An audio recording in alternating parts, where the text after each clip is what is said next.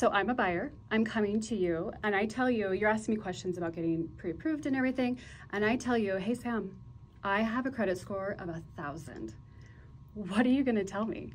Because credit scores only go to 850. So what are you gonna tell me? So I would nicely start educating you about credit. Like, hey, where did you get this score? What are you monitoring your credit at? That's where I start. And then we kind of go into how it affects your mortgage, what I'm looking at, how I pull all 3 bureaus, and we have to go with the middle score. So I just educate, because there are times I've talked to people on the phone, I'm like, what's your credit score? And they'll say 7. And I'm like, okay, where do you monitor that? I don't ever want them to feel stupid. Right. Because you just don't know what, I mean, you don't know what you don't know, right? And that's totally okay. Right.